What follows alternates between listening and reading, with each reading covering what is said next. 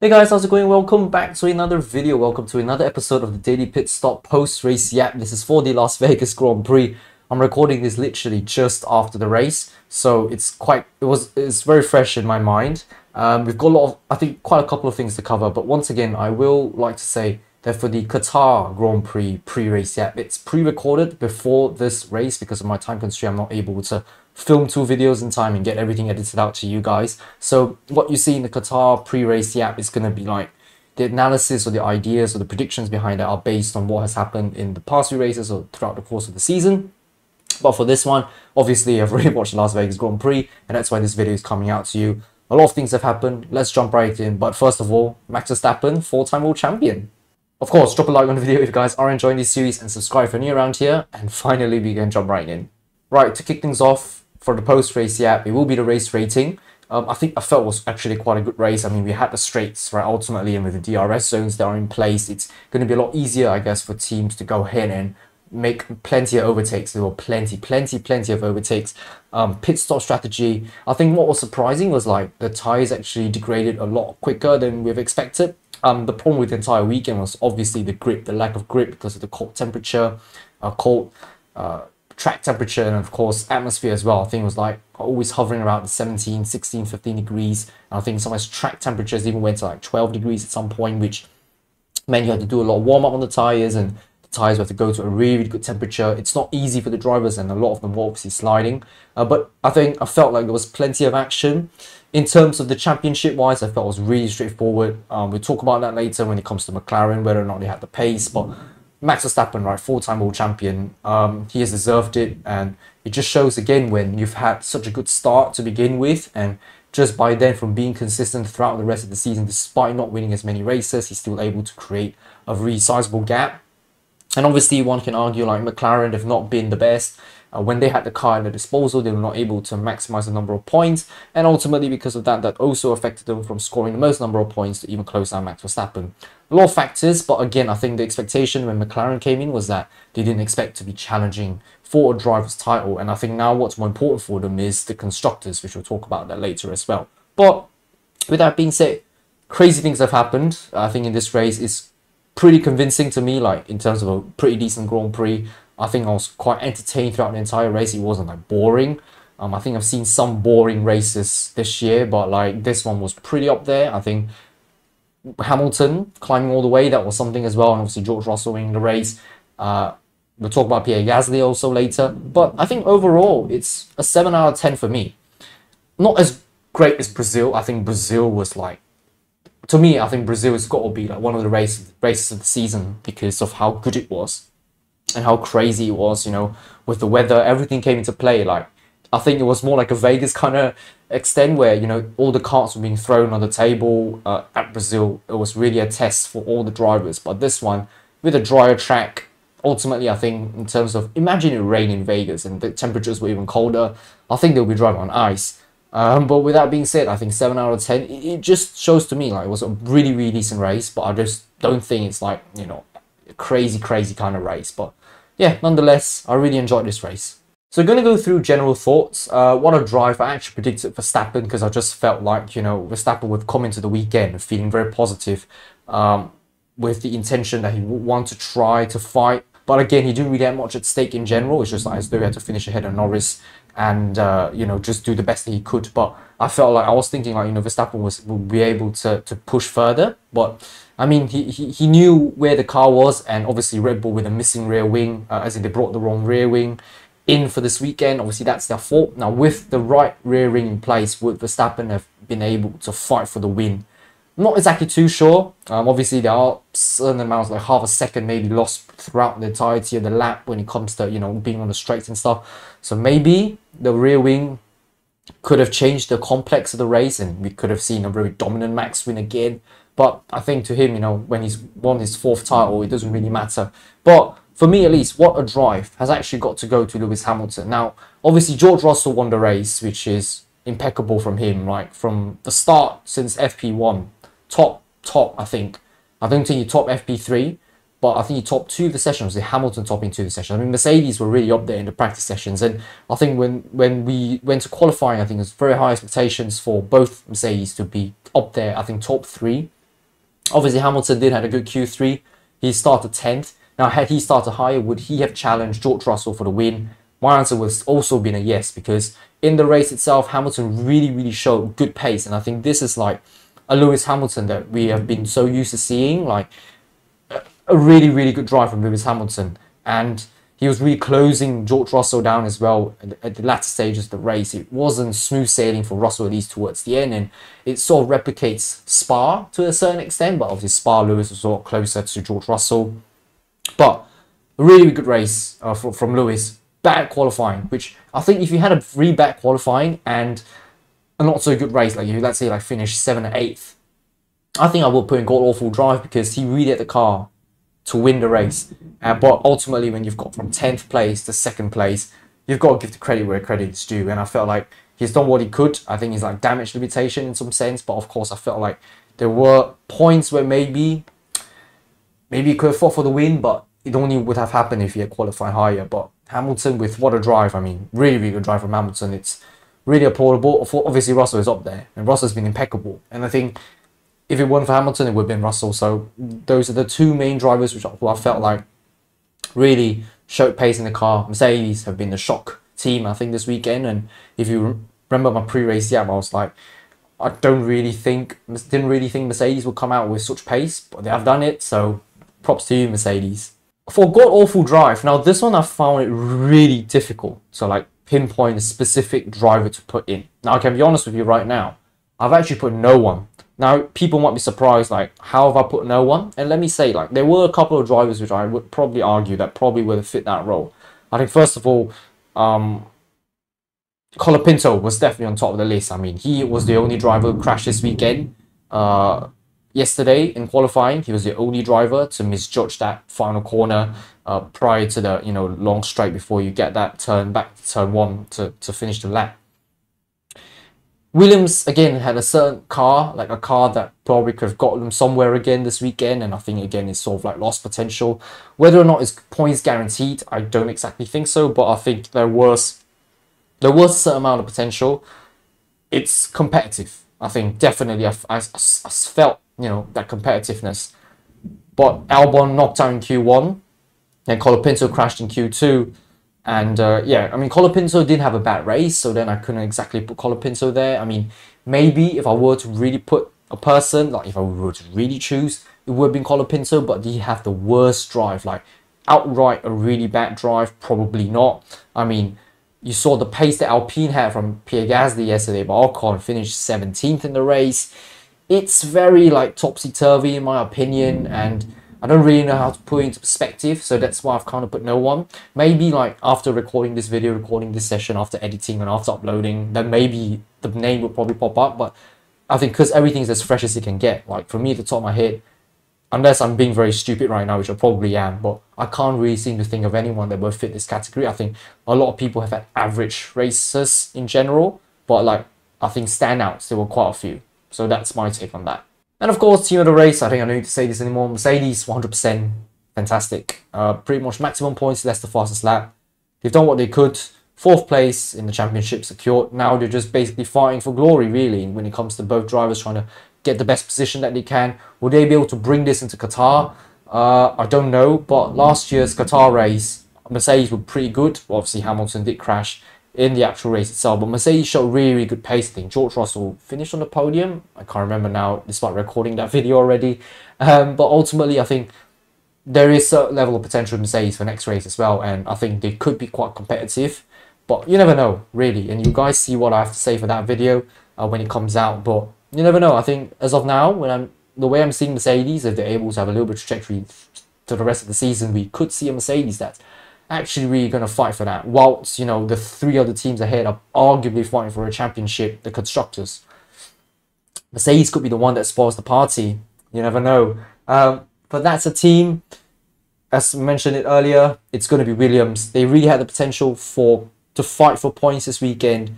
As I said, Colapinto crashing meant like the car could have gotten to Q3, or at least even fight for Q3. P11 maybe.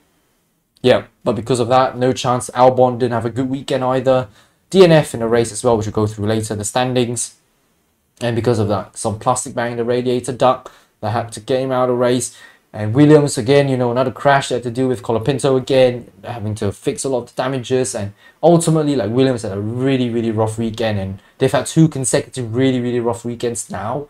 But at the same time, like, it's just not been good, really, from Williams, despite having the car that I felt like had a good level of potential.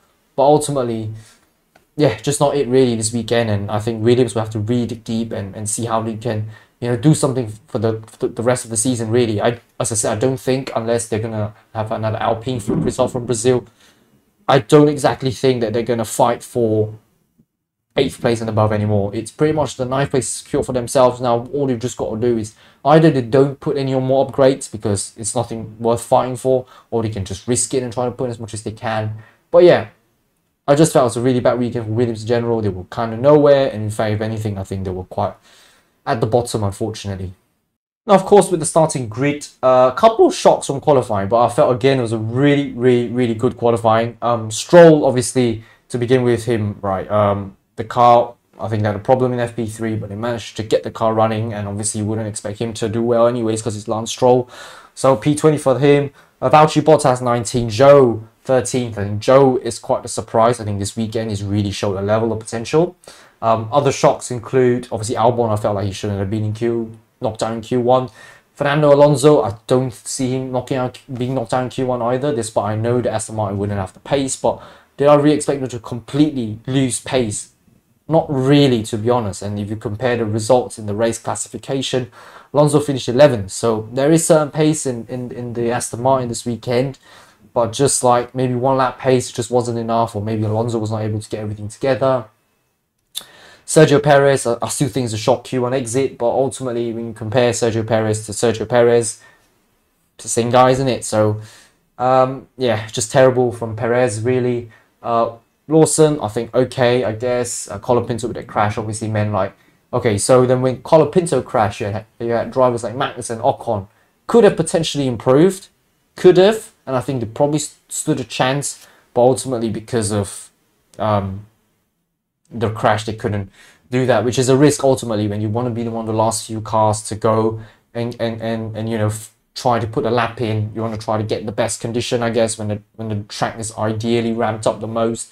You do take the risk of someone in front of you crashing or a yellow flag that would have ruined your lap. Obviously, George Russell finished on pole, a qualified pole, sorry, and he took the risk really of saying like, I want to be at the back of the queue. He did that, finished about a 10th ahead of Carlos Sainz, I remember. That was great. Obviously, the shot of qualifying was Pierre Gasly to put the car in Q3, P3 of Q3.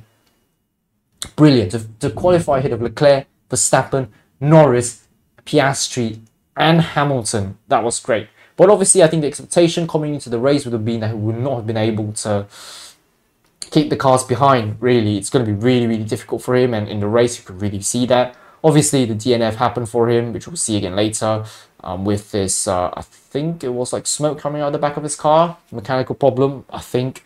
And because of that, yeah, obviously he couldn't finish the race, which is it's upsetting because I felt like he could have finished in the points rather easily. And I think the confidence that was going into the race was quite high, but such is the way, you know, things work in Formula 1, you know, sometimes things don't go your way. And I think this is like another reliability issue that I think the Alpine have not really had that in a while, actually. When I think at the start of the season, there were a lot of problems, but now it's like, it's quite rare. So I think this is something that they're going to have to look through it again, Alpine, but really good for Pierre Gasly. He had so much potential in that race, in this weekend in general, and especially when to qualify Q3, P3, but ultimately, yeah, really unfortunate. But otherwise, like Norris and Piastri, as I've said, I just didn't feel like McLaren would have had the pace.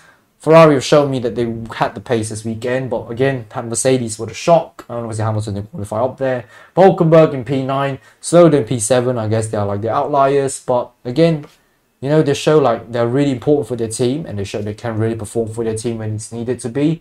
Magnussen pretty close in P12, as I said. I think he was improving, and he could have stood a chance of qualifying for Q3, but obviously that didn't happen. Now, as we move on to the race, which just happened for me as time of recording, it happened earlier.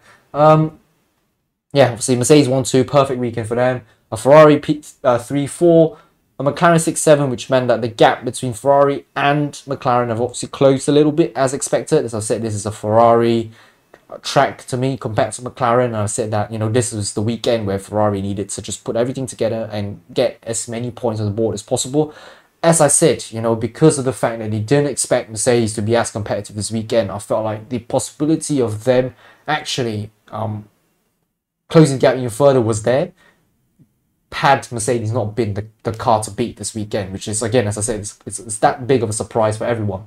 But with what we've seen now, yeah, I think it's also a lost opportunity slightly for Ferrari. I mean, that's probably 3 and 4 is like the best they could have finished looking at the performance of all the cars this weekend. But just like, you know, had them had a better car, I think the gap could be closed a lot more. But again, you know, going into next weekend in Qatar, when, in my opinion at least, it's a very McLaren-esque track, the high-speed corners, which McLaren are going to tackle a lot better than the Ferraris, because Ferraris are suited more for the low-speed corners. Yeah, it's going to be very interesting how next weekend is going to pan out. But ultimately, the gap's been closed, so there is a little bit of damage being done with that. Obviously, Verstappen in P5. Hulkenberg, Tsunoda, 8th and 9th, obviously getting points. And because Hulkenberg scoring 4 points and Alpine scoring none, new Prix, that meant that Haas have obviously climbed back up to 6th in the Constructors, a point ahead of Alpine. And I think the Racing Bulls have obviously gotten 2 more points, so now the gap is at 4 points between the 3 teams, which is still very close. Obviously, Perez finished in P10. Didn't really have a really bad race. I think ultimately, again, god-awful drive. Could have been Sergio Perez, which I think was the person that I put, and I think he was also pretty close to that. But the reason why, again, I didn't put Perez as god-awful drive is because, I mean, he did ultimately score a point. And considering his performances all the while, this is like not the worst drive from him, really. He had some good overtakes. The double overtake on that straight was really good from Sergio Perez. Vintage Perez kind of move, or arguably like it reminded me of a Daniel Ricciardo kind of move in Baku.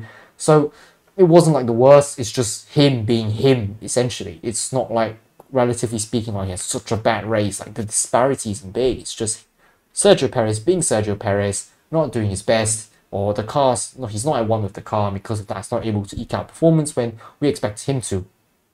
But yeah, Alonso P11, which again showed like the car probably had a little bit of pace, but maybe just not enough for the points. Stroll in 15, obviously climbed up a little bit. Joe in 13th, at some point he was running in the points, and I was like, maybe this could be the chance where Sauber actually get a point, but to no avail. Still pointless throughout this entire season. Yeah, but Lawson, not really a good race from him either. Ocon, I felt was a terrible race from him. Valtteri, I mean, also in no man's land. Yeah, it's a very interesting one really for like the back markers.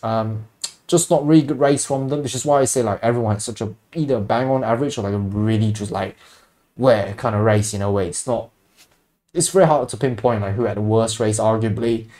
Because like for example Bottas, right, Sauber just don't have the pace, but again if you were to compare him and Joe, because Joe started higher, a little bit more potential for Joe to have done better. Arguably when you start higher you do tend to finish higher probability wise. There's a lot of things behind it, yeah, but ultimately Albon and Gasly both suffering DNFs, and that was how the race ended. Ultimately, I apologize for that, but it's raining really heavily, but ultimately Norris having the fastest lap and obviously getting the point. Again, it's like damage limitation, I guess, for McLaren with regards to the Constructors. So with that being said, let's have a look at the driver standings. Obviously, Max Verstappen, champion of the world for the 4th time.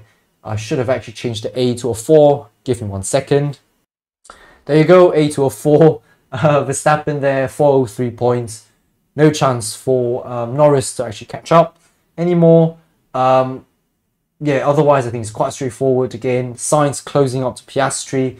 That'll be a very tasty fight for P4 in the standings. Obviously Russell, Hamilton probably still can fight for a little bit for that. Hulkenberg and Tsunoda maybe still can fight for a little bit for that. Pierre Gasly, Stroll, maybe Ocon still can fight for a little bit for that. But otherwise, like I think in terms of what I'm seeing in the driver standings, it's pretty much there. Unless again something drastic happens. Things can change. It is Formula 1. When nothing is set in stone, when nothing is mathematically possible, we always believe that there's always an opportunity for teams to take it. But ultimately, as I said, Verstappen has obviously won the championship, so that one is out of the picture. But like, if Norris just had a DNF and Leclerc wins the next race, we could see, you know, a change in even in like P2, P3 in the standings. So as much as Norris is unable to catch Verstappen anymore, in some sense, I think he also needs to be slightly wary of Charles Leclerc potentially chasing him down in the standings as well. Well, yeah, driver standings pretty basic really. The bottom three are still at the bottom three. And as for the constructors, obviously McLaren at 608 points. Now the gap between them and Ferrari at 24 points, which is not a lot, honestly. As though it's, as I said, you know, McLaren, what they need to do now is try to just ensure that the deficit to Ferrari is as minimal as possible, or they're able to extend that gap. I don't see Red Bull challenging because ultimately it's like just Verstappen only. Again, Perez, whether or not he's going to help the team, or if he's able to find that pace in the car, I really doubt it. So that's going to be a problem. But as I said, Mercedes, comfortable, P4, no one's going to chase them down, and neither can they catch up to Red Bull. The Aston Martin, I guess they're still kind of safe, but 6th, 7th, and 8th, that's what we're talking about, right? The fight for 6th place in the Constructors is still pretty much up there. We'll see what happens with that, really. It's going to be very interesting, but yeah, enough with the Constructors and the driver standings. Now let's jump into the teams one by one, individually, and see and discuss really how they performed over the course of the weekend. So yeah, to begin with Alpine, straightforward. Slightly disappointing, I felt, to come, like, had a fantastic Saturday and to end it with a really depressing Sunday. And obviously to have Newport kind of points, which I felt like the team had some level of competitiveness this weekend. As I've said in my pre-race as well, I felt the Alpine were probably going to come into this weekend really competitive. And as I say, if I were to rank them, it would probably be Alpine, then Haas, and then Racing Bulls, which honestly on paper, I think I was quite spot on with that one. But yeah, ultimately Pierre Gasly P3 was a high, but the low was also him having a DNF, and somehow Esteban Ocon was not able to do something. I think, again, he was struggling with the car. It's almost like when Hamilton was struggling with the car a lot, and Russell is doing very well. So this is like one of the weekends that sort of emulated that sort of idea. Yeah, but I just think it wasn't a good weekend for Alpine, but not as bad as the weekend as Williams, I felt, because Williams had 2 cars running ultimately. Yeah, I think Alpine, they're going to have to figure out what they're going to do, because, I mean, they've been gifted. Okay, gifted and not gifted, I guess. They really took the opportunity to get such a good result in Brazil, and that should be still fresh on their minds. And I think when they come into the next 2 races, they really need to dig deep and see how they're going to try their best to make the best out of it, really. Nothing much else to say about Alpine. As expected, to expect them to get into Q3, great. To them to have actually a competitive weekend, yes, arguably yes, but obviously DNF, and yeah, just unfortunate, I guess. But yeah, I still think the P3 was definitely a surprise. But will that happen again next week? I don't know. I think I will just have my reservations still on that one. But ultimately, like, you know, Pierre Gasly is really at one with the car. His form is pretty good right now. It's just unfortunate. I felt like this reliability issue they had to face. Otherwise, I think he would score quite a good points. And as I said, the constructor standings could have taken a much more of a turn, of a twist, than what we would have thought, or at least what we're seeing now. As for the Astons, that's it really. I don't have much to say. Not really at the pace this weekend, just bang on average. I think the focus is obviously on next year now. Yeah, they just got to I just finish the season really and look forward to the next season. Hopefully it'll be better for them, but ultimately, yeah, just not really good pace this weekend. Not competitive in my opinion, and finishing 11th, I guess, for Alonso wasn't so bad, but Q1 exits for both cars, that's not very good either. So nothing much to say about Aston really. It's just another dull weekend for them. Their downfall needs to be explored, verified, and checked. Like how they've gotten such a good season last year, and halfway through last season they started to plummet, and this year was just a complete disaster. So I'm not exactly too sure what's going to happen with Aston Martin next year. Would they somehow be good again? I don't know, but yeah, that's Aston Martin really. Well, Ferrari, I think they've done what they could this weekend. I think it's the maximum number of points they could have gotten, and as I've said, like how they knew that this was a stronger track, but especially, you know, with how good Mercedes were this weekend, a shock team of the weekend, yet, you know, Ferrari was able to maximize. I think it's a great weekend for Ferrari in general. They've done what they could. Nothing more to say. Carlos Sainz is fantastic as well. Leclerc was really good as well in the race, but not as good as Sainz. I think when it comes to Carlos Sainz, I think the pressure being off his shoulders, you know, he's going to leave, and there's nothing on the table really. All he can do right now is just to get the best result over the line, try to get as many points as possible for Ferrari and try to at least win the Constructors. Like, I think in some sense it is a fairy tale ending. Like, if Ferrari were to win the Constructors by the end of the season, it's something that, you know, he'll be very, very pleased. At least he had a really good achievement with the red team for that. But yeah, otherwise, good results from Ferrari. I've got nothing to complain. I think if, as I said, Mercedes had a stellar result, they would have been team of the weekend for me, because I don't think they put a foot wrong. Of course, against strategy, when Carlos Sainz kept asking to box him, that was a little bit of a problem. But otherwise, I felt Ferrari executed it pretty well this weekend, especially even in qualifying. I felt it was pretty good, pretty smooth sailing. Yeah, no problems with Ferrari. Great weekend. They just need to be cautious next weekend, because they know it's not something that they're good at. It's going to be a technical struggle. And if they're able to really get good points out of that Grand Prix, I think it's really good as well. I mean, with Haas, not bad. I mean, Hulkenberg again scoring points just shows how good Hulkenberg is. I really do hope the Sauber is competitive next year. Otherwise, it's going to be really upsetting for Hulkenberg, where he's really just driving a car. Just like seeing Valtteri Bottas this year, it hurts so much. And the form that Hulkenberg has been showing this season, there is really potential. I think if you give Hulkenberg a really, really good car next year, if Sauber is able to provide him that, I think we can really see a Hulkenberg that will shine. And like when he was taking over as a replacement driver at Racing Point in like 2020 during COVID times, yeah, if somehow like the car in terms of that, you know, the level of competitiveness is that high, I think Hulkenberg could be in a very, very, very good season next year. But yeah, with regards to Haas, again, pretty decent race, you know, where both drivers qualified, they've maintained that sort of level, or like thereabouts that position, and ultimately scored points, which was the aim, and get back 6th place temporarily, at least for now, in the Constructors. I think Haas have to be quite positive, you know, coming out of this weekend. Again, I don't exactly know like how they can perform in the next 2 races, whether or not it's going to suit them, because they just have been a pretty good midfield side this year, but it's not like, you know, out and out, like they've got strong tracks, weak tracks. It's very hard to tell. Even this year, when they've had a lot of tracks they're not good at, but they were still able to, I'd say, be somewhat competitive, like just finishing outside of the points, that kind of idea. So yeah, I think it's a really good weekend for Haas. I mean, I believe that they deserve to finish 6th, in my opinion, but we'll see what happens in the last 2 races really for them. But as of this weekend, they should be pretty pleased, and especially Hulkenberg getting scoring points. My man, what a goat. Brian, of course, kicked Sauber. Nothing much to say. Really unfortunate. Again, not scoring points, I guess. As I said, Joe was at some point in the points. But obviously the tyres weren't going to go the distance. But again, you know, I think Joe had a really good weekend this weekend, you know, to get into Q2, put in a pretty competitive time, to be honest, and probably could have improved slightly more had Colapinto not crashed.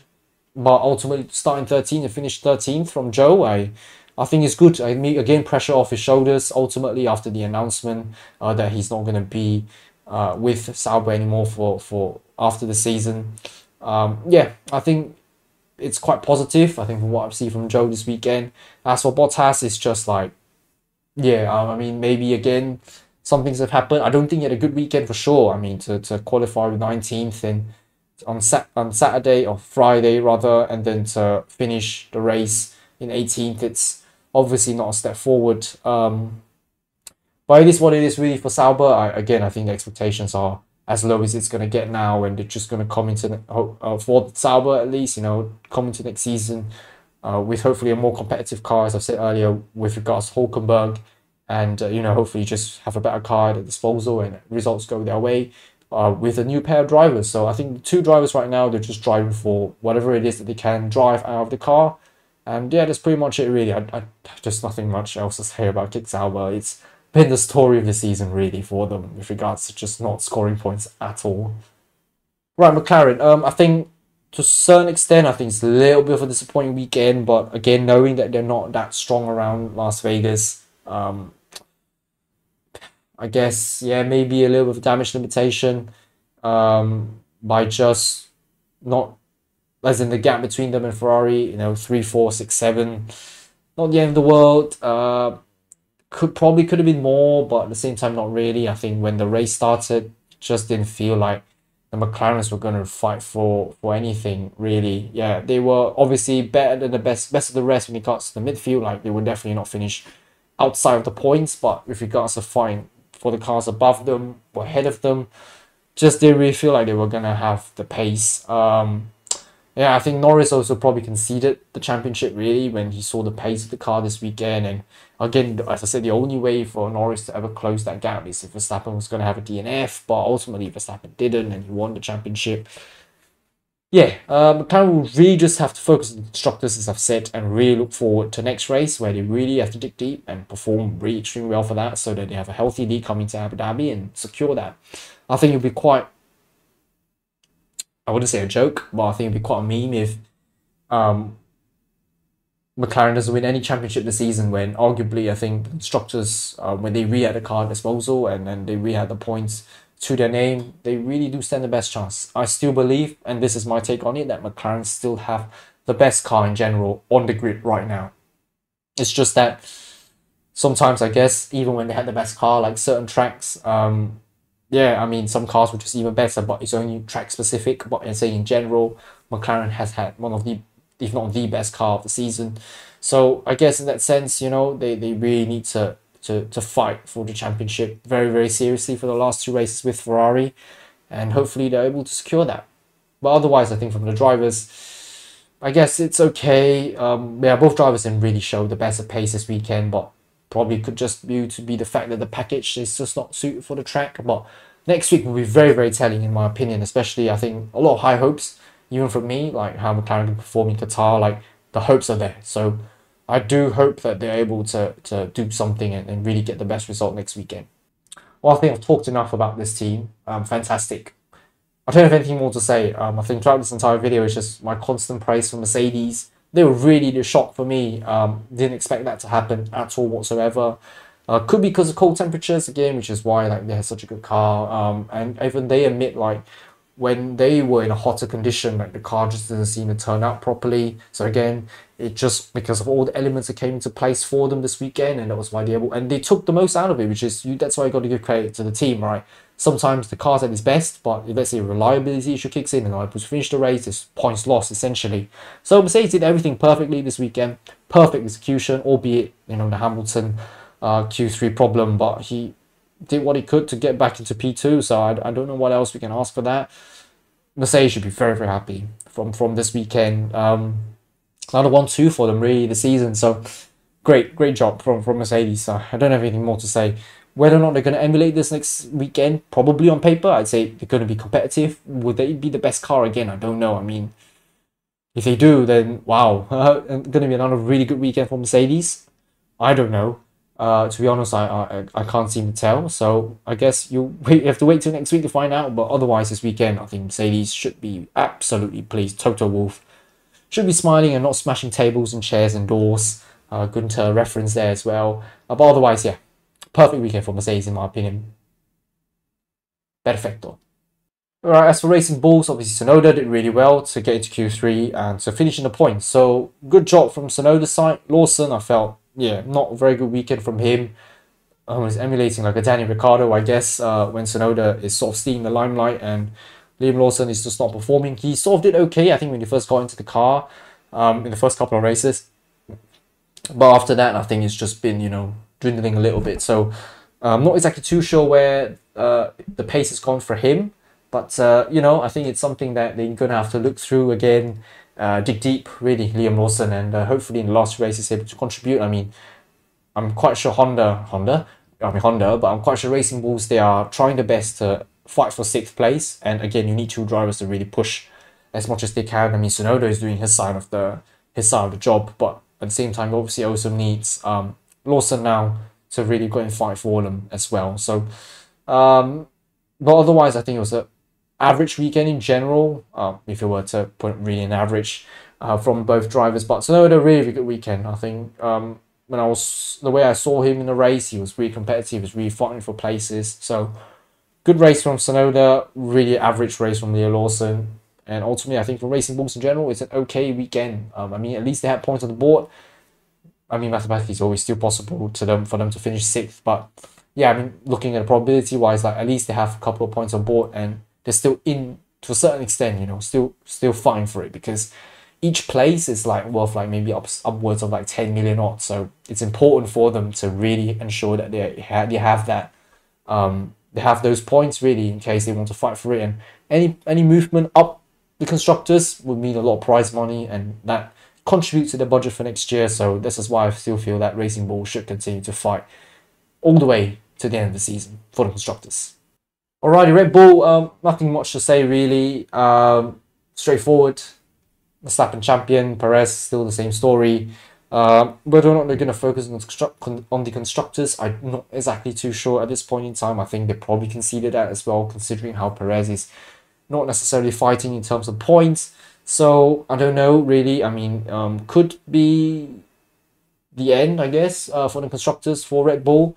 And now, like, I think they should just focus on celebrations with Max, and ultimately just acknowledge that they've still had a really successful season. Ultimately, it's just that, yeah, I mean, constructors is not just one driver's efforts, right? It's got to be two.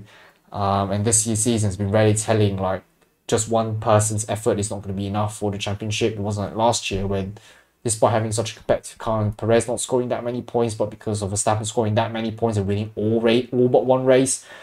Yeah, I mean, that was why they won the championship that easily. But this season, it really shows that even Verstappen scoring that many points isn't able to carry Red Bull to a very high position in the championship, because of how the other two teams who are fighting for that, you know, they've had two drivers who were bringing in points week in, week out. So, yeah, I think like Red Bull are probably giving up on that. And I think all they can do now is just really focus on the glory of Max right now and look forward to next season again and see how they're going to build. I think with regards to whether or not Perez is going to keep his seat, despite having a contract, I'm not exactly too sure what they're thinking. He could be dropped. It's always just a matter of time. And I guess we're just waiting really for any announcement to drop. But in the event he actually does get dropped, I really believe that they should put Yuki Tsunoda in the Red Bull. He's been at RB or AlphaTauri or whatever it is that he has been called for so many years now. I think it's fourth season now, fourth or fifth season in Formula One. So he's been showing like a lot of maturity, Yuki Tsunoda. As I said, would he be able to take the fight to Verstappen? Or probably not. But would he be a very good second driver? I think considering how he's been performing right now, I mean, sure. But ultimately, again, when you look at how Perez was doing so well at Racing Point, and when he came to Red Bull, he was struggling, that could also happen. But I think if you were to really choose someone who deserved to replace Perez, my money is on Tsunoda. Or somehow Carlos Sainz is able to get the switch essentially from Williams to Red Bull. But I don't know if that's going to be very good in terms of the dynamics of the team. And I don't even know if they're able to do that. Like, Sainz has even raced a race for Williams and he's already moving again to Red Bull. So, I mean, the driver market is still open. Ultimately, there is still one place for Racing Bulls. No one has signed for that seat yet. So, everything is still open, so I as fans we're just waiting. But obviously now with the Drivers' Championship done and dusted, I think now we're more focused on the constructors and just enjoying the remaining two races to come. But I think that's the story for Red Bull right now. Just enjoy the moment, but we're prepared to, and I think they are already prepared, and I think they have already conceded the constructors. And of course with this team Williams, I've said enough about them and I don't want to say much again. But yeah, disappointing from them. Not good enough, 100%. As I said, with the crash, that means like the budget that they have for the rest of the season is obviously very limited now. And again, both cars not really scoring points this weekend. Albon with another DNF, that's not able to catapult him up the field if he even had the chance really. Yeah, just a bad race weekend as well for Williams, and I think it's something to forget. The only thing they can do now is just look forward to the next two races and see what other points they're able to salvage. That's pretty much it I have to say for Williams. Talked about them quite a bit in this episode, so just to wrap things up quickly, yeah, that's what I feel about Williams. And I think that will be it, guys. Thank you very, very much for watching. As I said, this video is still going to come out, but as I said, the Qatar Grand Prix one, the pre-race yap, it's already pre-recorded, so what you see that is not based on what happened in Vegas, like in terms of my predictions and stuff. There'll be no venture of Vegas actually. But with regards to the post-race yap for Qatar, no guarantees for that one. I'll try my best to get it out, or maybe even Abu Dhabi. I can't guarantee that. Maybe you will just have to wait for like an end of season review kind of video. But yeah, just get discussing again in the comments down below what you guys felt of this particular Grand Prix. I felt it was pretty interesting to watch, pretty fun. A lot of things have happened. Some things have been secured as well, at least for the driver's side of the house. But yeah, that's it for me. Hope you guys have enjoyed this video. Drop a like if you have enjoyed, subscribe if you're new around here, and of course, comment down below how you felt the weekend has been and maybe predictions for next weekend as well. But that'll be it from me for today. Thank you very much for watching. I will see you guys next time. Until then, goodbye.